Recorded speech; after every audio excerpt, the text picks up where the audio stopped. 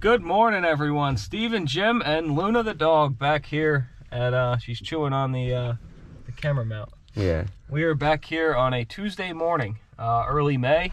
Can't believe it's May already. It's going to be June before we know it. We're at the yard here getting ready to load up with some black mulch. I think we have to do roughly 24 to 28 yards of black mulch. So we're going to start off loading up about 12 and knock out the first couple jobs. And we have one big job at the end that's going to be roughly the 12 to 15. So we'll get the two jobs done first, I guess you could say, with 12 yards, and then we will come back and get another 12 and see how long that takes us. But it's a little bit before 7 o'clock, so we're going to use the small loader. It's a little bit quieter, so we can load up and get on out of here. Yeah. Luna came along today. We also had the F450's been out of action for what, 6-7 days? Yeah. It was leaking power steering fluid, right? It wasn't brake fluid, it was power steering fluid. You can see it's a little wet here, but it was leaking through the hydro boost. 23 years of life, it took a crap and was leaking into the cab. We replaced the hydro boost and had to bleed the power steering system again. And also our flashers weren't working. There's a little relay underneath here, which is probably up on the dash somewhere. That's over here. Yeah. Little flasher relay. For the blinkers. And you think about all the stops every week, you put the hazards on. This thing will go bad eventually. We're going to take the keys out so she doesn't lock us out of the truck. So Steve will load us up here. He knows how to run all the machines at this guy's yard. I'd love to either use, that's a yard bucket, that's a yard bucket. I'd rather use the big huge cat loader. I don't think that's here though. That's a 4-yard bucket. It would take 3 scoops. Yeah. So we'll put about 12 scoops, or if we overflow the bucket, we usually put 9 or 10 in. It comes right out to 12. So.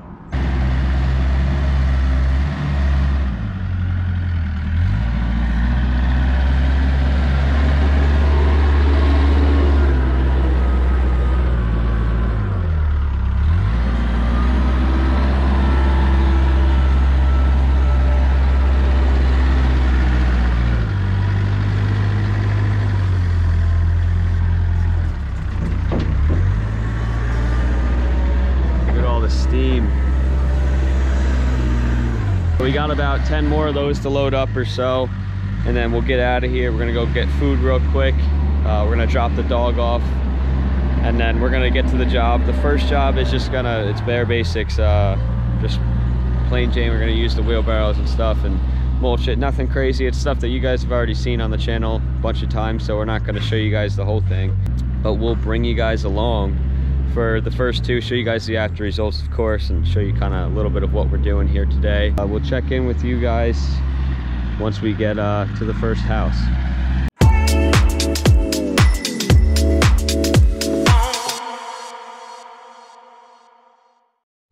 All right, here we are at the first job, just wrapping up. We did all of that. We did the front garden beds. Just got this little bit left. We're doing it with the wheelbarrows. Did a little bit in the back. Here's what the truck looks like.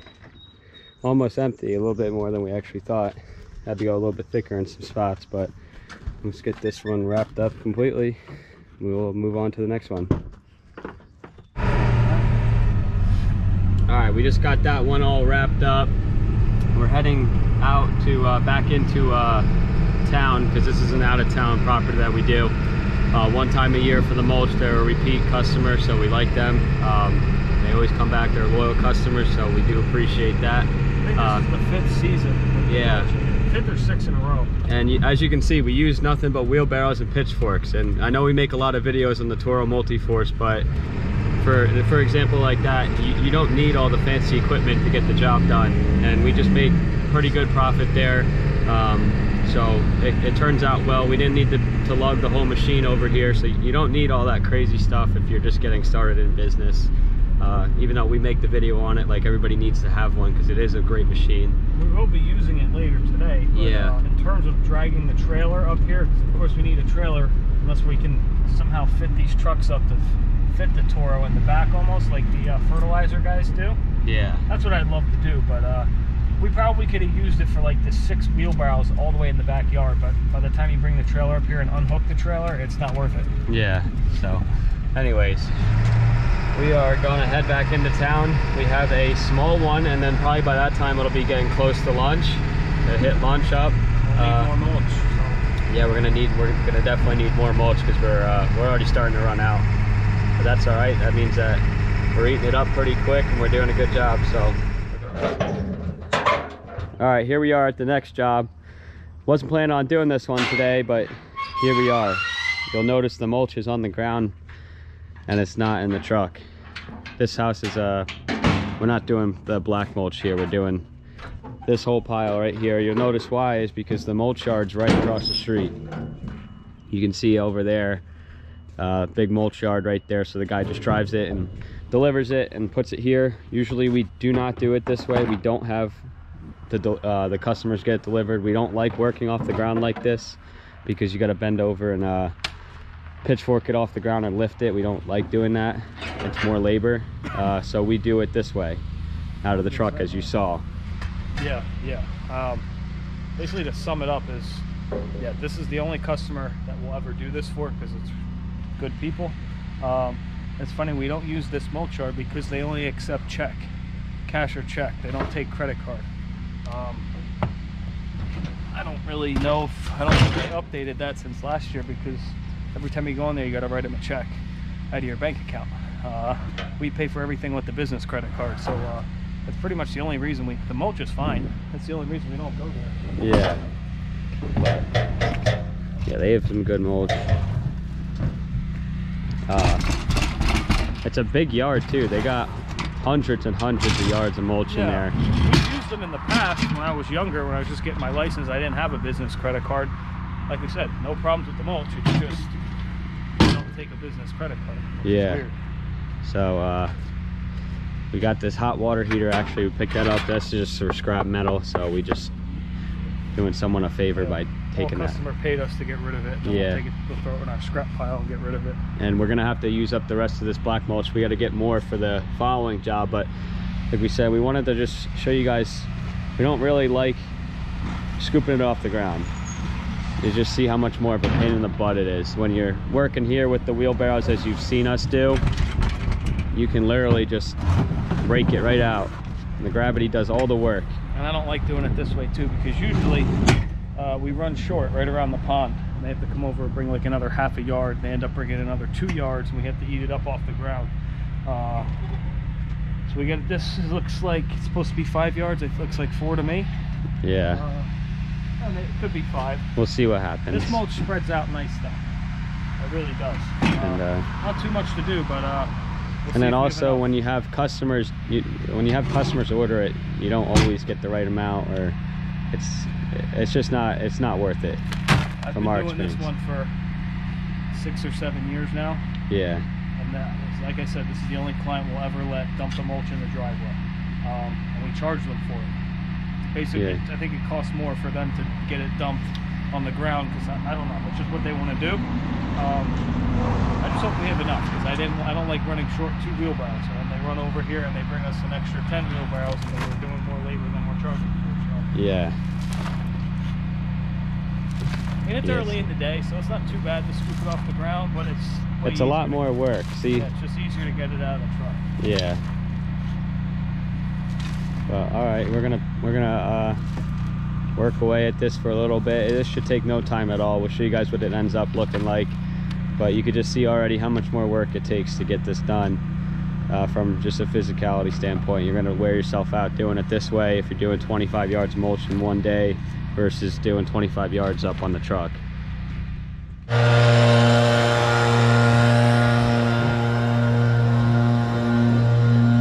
Check that out.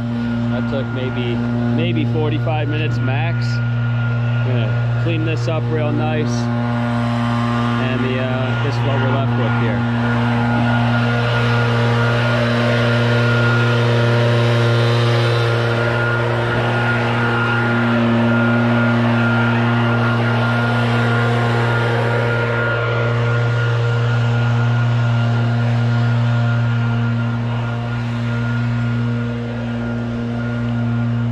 Around the corner over there, that's as far as that goes. We'll clean this up, give this a nice line going down, and then that'll wrap up this mulch job. He's blowing this all over.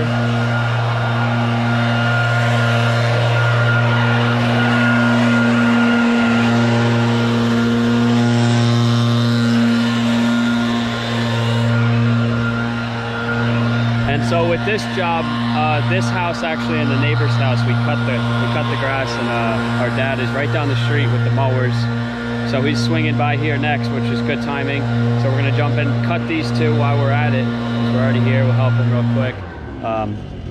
And then we're gonna move on and get lunch, because it's almost midday, probably gonna be 11 o'clock almost. Get a little bit of an early lunch before we get back out for the second half of the day. But it's not bad so far. I mean, it wasn't that bad. We're not trying to exaggerate the fact of having it dumped on the ground, but I mean, we would much rather prefer the truck, because it just, there's no lifting involved. It's all just scooping and dragging and raking. So it's a little bit easier on your arms. But that one came out pretty good for the mulch. It's non-dyed, it's just hardwood mulch. But that's a good job here. So we'll move on. So we'll move on to the next one, get this grass cut, continue our day on.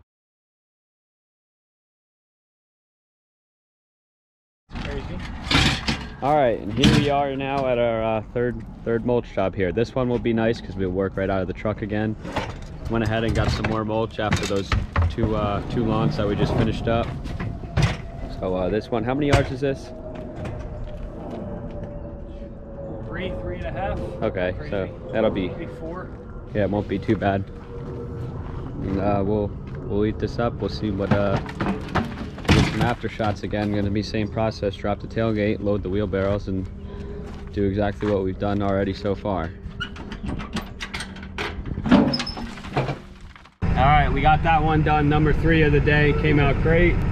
We are going to. We had a little bit of a twist in plans today. We had another job that was lined up that we're planning on doing for mulch, but we're going to push it off till tomorrow, and we're going to swap out and do a few lawns instead, because it's a little bit hot out right now, and it's already almost 1. The mulch job stinks that we're about to. Yeah, the other one's it's a lot. It's not a lot of mulch, but it's a lot of work because it's in a pool area that's tough. But you guys will see that on tomorrow's video. Anyways, we were just doing that job there, and we passed another house. Right, yeah, we're passing them right now. We'll see them up here on the left, these guys cutting. So that property right there, you can see them. They're doing a spring cleanup, it looks like. We got a phone call from them yesterday. 3:30 in the afternoon yesterday. At 3:30 from that house, asking for an estimate, and well, we don't promise a full day. We say 24 to 48 hours is our limit, depending on. It's only been. Yeah, it hasn't even been 24 hours for us to even give them an estimate, which is what they wanted.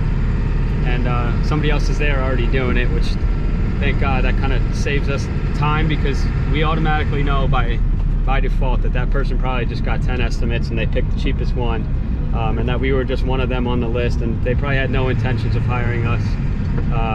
It always seems to happen that way. There's little things in business that if you're just getting started and you pick up on stuff like that, where you can kind of tell if they're getting 10 estimates, it's not going to be worth it, because somebody will underbid you.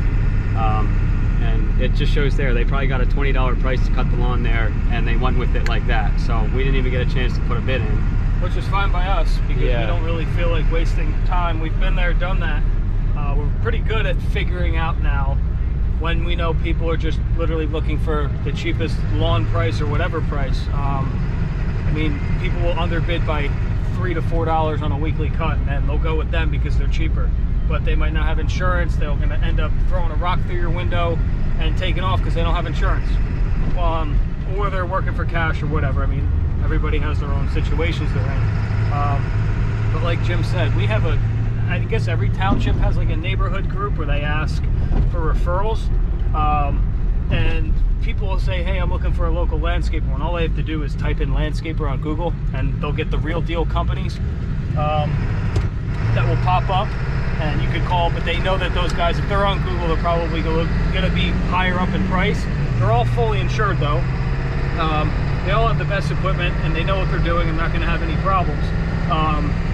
But if they're looking for referrals on there, and there's literally 39 comments in the first hour recommending a different company, and we're I guess, referral number 40, if one of our customers refers us or whatever, we don't even waste our time. If we get a call from this neighborhood group that they called, hey, someone so-and-so referred you, we can almost pinpoint the post that was put on that Facebook group and just know that, hey, we're probably literally 1 out of 40 estimates, where we live and we learn, because we've been on some of these estimates where we would pull up and there'd be a guy giving an estimate for lawn maintenance, and halfway through the next guy's on his way in.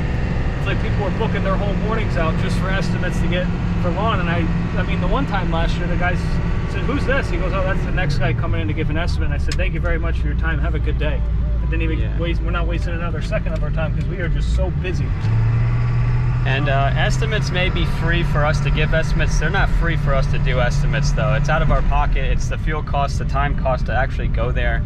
So it's not always worth it to hit every single estimate. We're not desperate for work. That's the difference, is that we are not desperate. We're not trying to squeeze every single job that we can out throughout the day. We don't need to. So it's just those little things you learn. We're trying to be efficient and work efficient and not let the customer take advantage of you. Our route is just so full at this point that it has to be really worth our time to do a lawn estimate. We're going to take on as much hardscaping as we can, but in terms of lawn pricing, we know the different towns, how much people are willing to spend and whatnot. I mean, in specific, this street, these people are all getting their lawns cut for 35 bucks and our minimum's 50, so we're not even going to waste our time on the estimate. Yeah.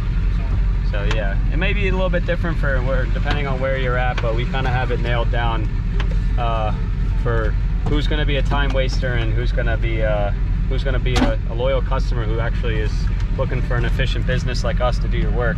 But that's pretty much that. Sometimes it's annoying, you know, the customers, everybody's trying to save money. I get that. We trust me, we get saving money, but there's a difference between saving money and kind of being disrespectful, wasting people's time. And I mean, yeah, we're in business, so we do estimates, but you got to help yourself and you got to make sure that you put your business first and not let these people take advantage of you, because they will eat you up. They love to. They'll save money and they'll eat you up.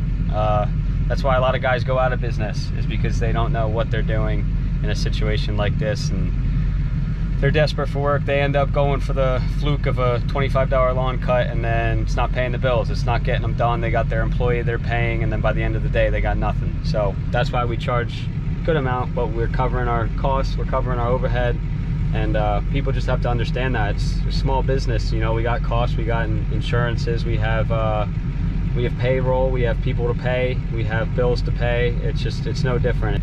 We can go on with this rant forever and ever and ever, but it's not really a rant, it's just more of an informative person, because I know I'm speaking to a lot of landscapers who watch our channel. But anyways, we're doing quite good. We're gonna just keep going on and finish up a few lawns here, and then like I said, we'll do that mulch job tomorrow, so it won't be as hot and it'll be a little bit easier on ourselves. All right, so now you'll see we're at home sitting in front of the truck. We did an extra 9 lawns today after that mulch job, the third mulch job. So we had a pretty good day. We got a lot done. We did what? 9 plus 3, 12 plus 5, 17. No, I counted 19. 19 yards of mulch. 19 yards of mulch and 9 lawns on top of whatever Dad did. Dad did another 12, I think. Okay, so that's not a bad day at all. Solid day. We got home by 3 o'clock, put in a good 8 hours. We're going to put some new tires on the front. Yeah. We're actually going to rotate it and put the backs have about 60% or so. Yeah, let's see this other tire. This is going to be in another video probably. But this other tire, the tires were completely bald on the front. We're putting brand new ones. Yeah, that was due to bad wheel bearings and bad ball joints. Yeah. Which we did them 2 months ago, right before we went back to work, and just ordered the tires and did not put them on yet until now. I mean, if you look at the back, I think I did the backs maybe 2 years ago, and the fronts were done 3 to 3.5 years ago. They weren't all done at once because they're like 250 bucks a tire. Of course, they wear differently, being on the front versus the back. If we rotated them, which I didn't have time to, they would the fronts would look like the back right now, but it is what it is. There's only so much you can do in your spare time in a day. And the truck has like 430,000 on it. Almost 440 now. 440, and I know you didn't do ball joints on it, right? We just did. Oh no, we just did beforehand. No, because I've owned it for 8 years, and we just did the ball joints, and I got it at 380. Yeah. So we put 60,000 miles on it in the 8 years or so, and who knows when the ball joints and the wheel bearings were done before that. But other than that, I mean, yeah, the motor's been going through. We've been through this a million times with this truck. The motor, the transmission, you know, everything else is solid. You get in it, turn the key, and go. Calipers, pads, wheel bearings, U-joints, the front U-joints with the drive shafts, the drive shaft U-joints, the transfer case, the fuel lines, the brake lines, the brake hoses. I mean, you get the point. Every single thing except the seats, the steering wheel, basically the body itself has been changed. Hasn't been changed. Yeah. Has been changed, sorry. We did the fuel pump. I mean, the list goes on and on. If you're a new subscriber, this is what we did to this truck. If you've been with the channel for a while, you know that this truck, what we've explained pretty much everything we've done to it. But if you're new to the channel, thanks for watching. First of all, give us a thumbs up if you like this video. This truck needs to get painted black. Yeah. Been following along. That white F350 got painted black and it came out really, really good. Yeah, it looks good. So we want to do the same thing we did to this one, to that truck. This is a dually, of course, but we want to do the same thing and letter it up. But yeah, you can see the YouTube's a little bit crooked, but it's all right. You can't see it. We did that on purpose because the subscribe is crooked this way and the YouTube is crooked this way. When you're standing right here, though, it's not as easy to tell that it's crooked. It looks good going down the highway, down the road. And the rest of it still has to get lettered up. Yeah, but still got to put the services on the door and whatnot. But this truck will be black. And yeah, we'll get it black. We'll have to strip the logo and everything off of it. Do the same thing we did to this truck to paint it and then re-letter it up. But this is my wife's car. Throw it out in the comments. Where our daughter's about to be born in probably 4 to 6 weeks, and not yet, but we're going to be looking for a vehicle with 3 rows. Not a minivan. She doesn't want a minivan. She doesn't want a Ford Excursion with the 7.3 diesel. We've been pushing that really, really hard to get a rust-free Ford Excursion that we could soup up and put a new motor in and do the whole 9 yards like we did with all these other 7.3s. But she does not want a Ford Excursion. And I also don't want to spend 95 grand on like a new Ford Expedition. But is there anyone have any recommendations for like a, I don't know, everything's expensive nowadays. Even a pre-owned, we probably could buy like a certified pre-owned with lower miles that from a dealer or whatever. 3 rows. Brand and model don't really care about. We're Ford guys, but we're not set on that for, I mean, this is a Toyota, so obviously we're not set on all Fords. But we would like to wrap this car probably. Yeah. Once she buys a new car, I don't know, we maybe want to flip this one over commercial and put this one in the business and wrap it up with the logo and everything.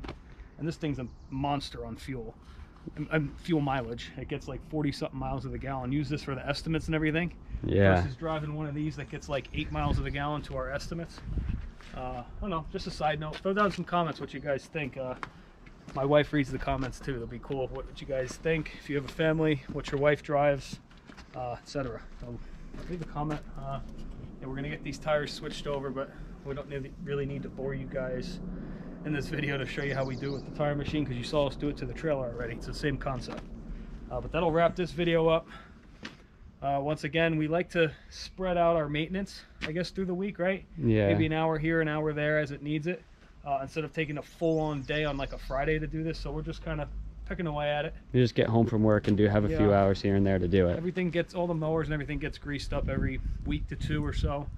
We check the blades and sharpen them or replace them as necessary. But I don't know, that'll wrap this video up. Thanks for watching it. If you guys liked it, give it a thumbs up and subscribe.